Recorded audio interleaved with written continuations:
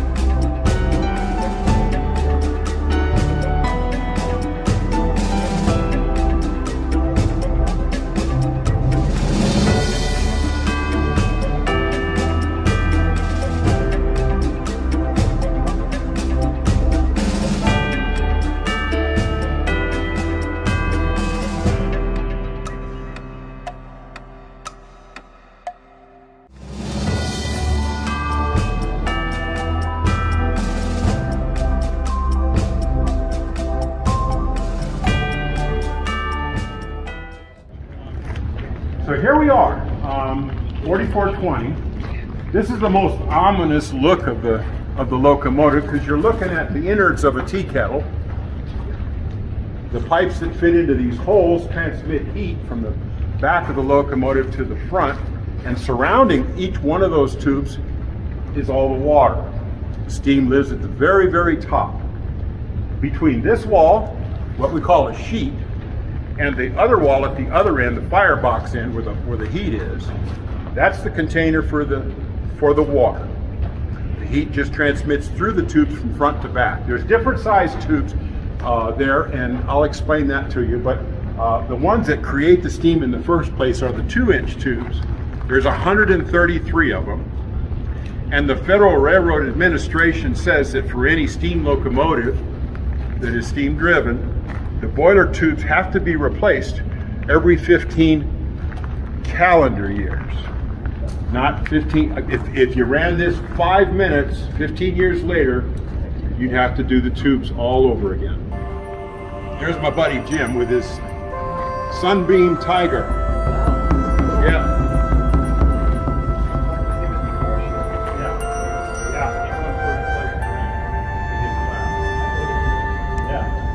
Beautiful car. Okay, so here are the 133 tubes that we've cut out. And these are the superheater tubes that connect to that superheater box in the beginning. And you can see how they lap back and forth 4 times before they go back into the exit hole.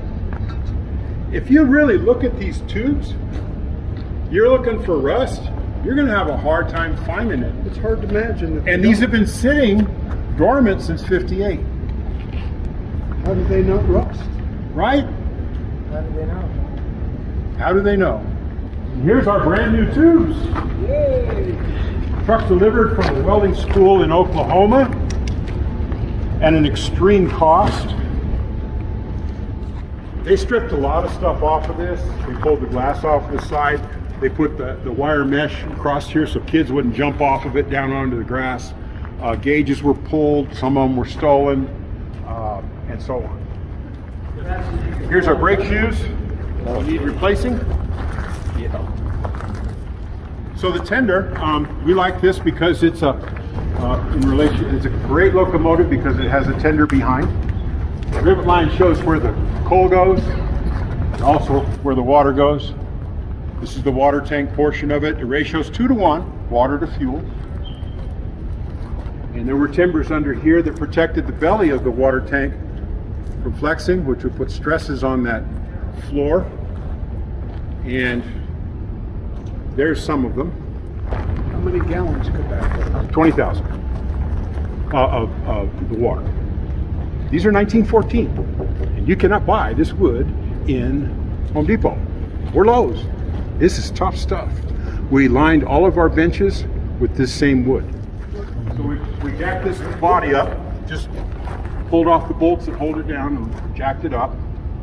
And then that gave us an opportunity to inspect the bottom of the tender belly. And then we decided we'd go get a water hose. Put it in the nozzle up in the top and started putting water in it. No leaks. None. 1917. So we ordered our replacement wood for it. And so blast and paint, epoxy paint the bottom of it. With the wood in, we're good to go. One of the first things we had to do was make sure the bearings were good. Bearing is a partial circle. It sits right on top of the axle. This is a plain bearing, not a roller bearing. So all you do is jack up the truck, putting the jack right here on the truck.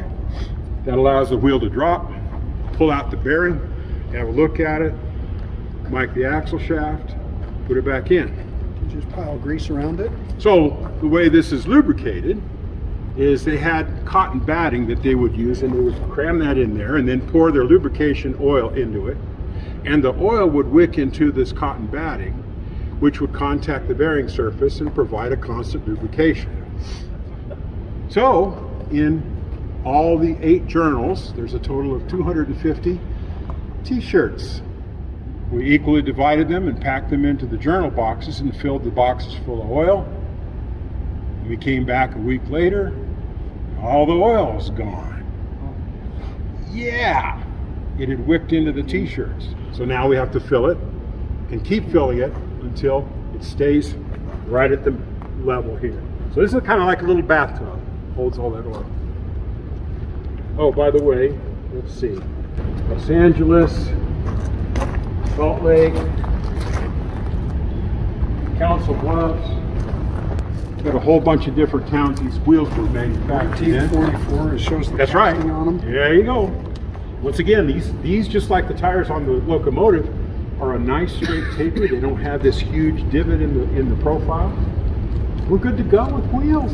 1958. Yay. The people that lived in the city that worked with this locomotive said, we got to keep this in good shape. If this breaks down, we're out a day's work or a week's work or whatever. So they really kept good care of this thing.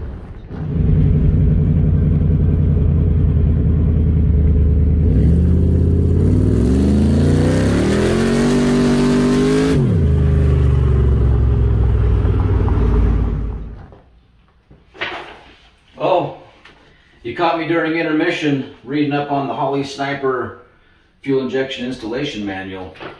Well, it says right here that before I continue my installation, I'm supposed to watch this YouTube video on how Auto Gypsy Garage meets up with 6 Cobras to meet up at the Roundhouse Railyards in Evanston, Wyoming. I guess I do what I'm told. They extended the funnel on the tender for water, and the reason for that, I believe, is so they would have less spillage from the big boom that would deliver that water. Because spillage on a slope in the dead of winter means you might as well just go to Park City and go skiing over there, because this turns into a ski slope. It just made things nice and tidy. Holding pocket to move the car that's on the next track. with a reverse move. Those pockets would break because they would forget to undo the brakes. So they outlawed this after World War II. This is where the pole used to sit. This is where the re-railer would sit. It's a triangulated piece. It sits on the track. It's got a groove in it. It allows the locomotive engineer and his firemen to get a car right back onto the rails without using a crane. So this wedge shape here is where the coal would be dumped, and the firemen, of course, would shovel that coal into the door in the back end there and load it in. Over here. We found a tag on it that said it was rebuilt just a few years before it was retired. We were licking our chops going, yeah, that's really cool. So we pulled the heads off, looked at the valve system, looked at the piston cylinders. Everything looked really good. Oiled it, put it back together.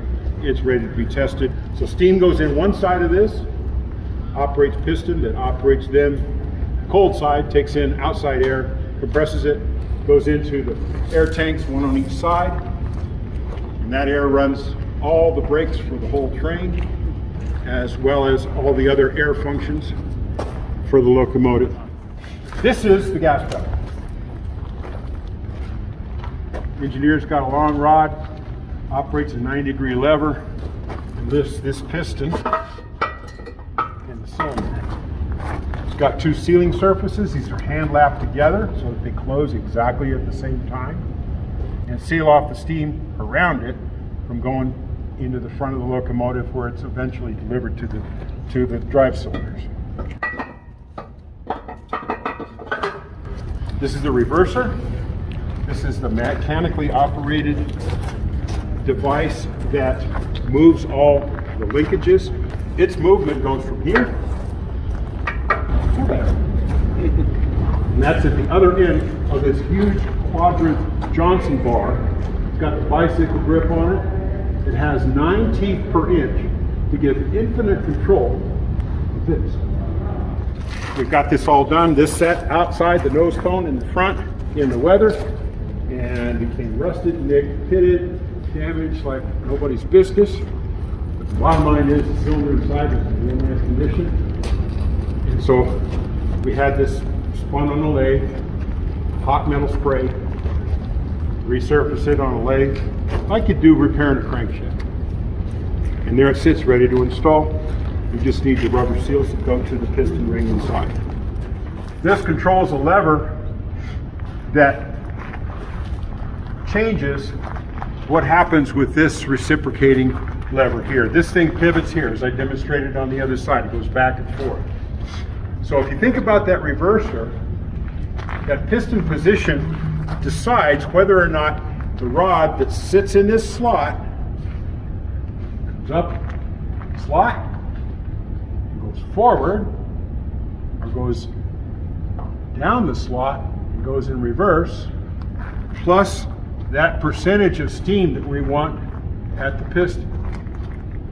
So a whole lot of steam injection is here, less is up the slot going this way.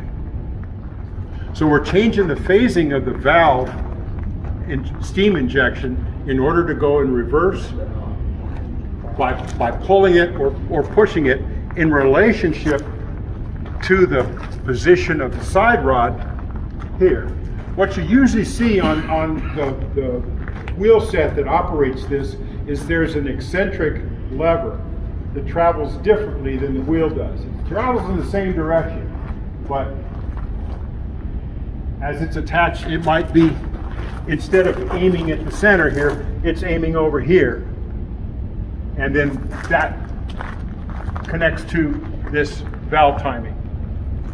And so you take that reciprocating motion, change its phase in relationship to the wheels to determine whether the injection is going to work to enhance reverse motion or forward motion. It moves quite a bit, but we can take and modify how much the effective movement is by using this reverser and its function of percentage control of the steam. And that's really cool to see. If you study the valve, the Walshart's valve movement, when a steam locomotive is operating, you get to see all this stuff in action. It's just like a group of people all trying to run towards each other. It's just moving all over. It took me about 3 weeks to polish up those 2 piston rods. But if you look at them, they're not pitted. There's a few little tiny nicks in it that are in the unused portion, but there must have been 6 or 7 coats of heavy-duty paint on those things. And it was crocus cloth and lacquer thinner, getting all that to dissolve and get it down to the metal, to inspect the metal, because we didn't know what was under the paint. But they turned out pretty good. John's been working on the valve, polishing up the valve piston rods, and these were done, I did those about a year ago. I knew what I was doing every day when I came to work. And huge roll of crocus cloth too. I'd get back 3-4 feet and run that. How long is your work day when you show up? You're not going to believe this. We work 2 days a week, Tuesdays and Thursdays, 9 to noon. All right, let's go around to the front and we'll finish this up. You got to stay with me on this one. This is delivering steam to the wheels. Those tubes are 12 feet long. It's a little longer than the distance between the front sheet and the rear sheet. So some of the tube, when they install it, protrudes. First of all, the holes are actually bigger than the outside of the tubes. So the tubes are set in place, and there's a tool that goes in and expands that tube tight to the hole it's sitting in. And that provides the seal to keep the steam where it is. Then, after that's done, the end of the tube that's protruding is rolled around in a bead towards the outside, 180 degrees, so that the end of that bead contacts the surface of the sheet. They do that at both ends. Then in the firebox, because of the intense heat that's in there, they take that bead and then they weld it right to the sheet surface. So we don't get any escaping of the heat along that seam or expanding any of that seam, because the seam is tight and sealed. In the front, we do the swedging and the beading. We don't weld it because the boiler does this. It expands and contracts, and if those were welded end to end, there would be no ability of those pipes to keep up, or they would keep up for a while, but there'd be stresses in that metal that would eventually cause them to rupture. There's the explosion we're talking about. If we look at the very, very top, right above that white box there, you'll see a couple of nuts that are holding a flange. It's a huge pipe. Well, that comes from that valve that I showed you over there. That's the steam delivery that's coming along that pipe, and that flange delivers that steam into that white box. The reason it's white is because that's the second step of a dye check for cracks. The initial color is red. We let that soak into any cracks, and we put the contrast color over that so that the red can bleed through and show us where there's any cracks within that piece. So it's twice baked potato. We take hot, wet steam and superheat it and turn it into dry steam. Now we've got a lot more steam pressure, which makes our fuel efficiency greater. Well, Jake, that wasn't too bad of a little ditty. You know, the curator, he's not normally the curator. His name's Steve. Steve! He actually was kind of fun and quirky. You know, he doing weird things and you know, and trying to be cute and funny. And he's basically a volunteer that goes down there and does all this restoration work kind of on a volunteer basis, and I guess the normal curator wasn't there, and so they had Steve step in, and I thought he did a great job. I figured he was the guy. Right. You know? Yeah. But you know, trying to film all that, get all the different angles and in and out. God, my shoulders were just burning. I'm dying over there. I got to pick my nose and stepping in front of everybody. And that's the car show videos, man. When we're filming those burnouts and stuff, my arms are just, you're down, you're up, you're down, you're up, you're next, go. You're by the end, you're like, please stop. But we try to capture some cool stuff and make it, you know, more than one camera angle, and that's what we, you know, we're trying to get better at it. Yeah. And so I hope, you know, everyone likes what they saw, and if they have any comments, we'd love to hear back from the people, because we don't know what we're doing at all. This is a totally new area. We build cars and go fast. We don't do videos. You know, we're trying. We're all just winging it from the hip. We have no clue what we're doing. Yeah. You know, but if you like what you see, you know, like and subscribe to our videos. You know, we're trying to get monetized. As soon as we are, we're going to give away $1,000 in cash. We're going to pick one out of the hat. So, you know, until we get to that moment, it's just cost us time and money and effort, and it's really hard to stick with it, because you really don't get anything out of this for a long time. Right. But perseverance wins the race, and we're definitely racers. So, pedal down. Until next time, Auto Gypsy out.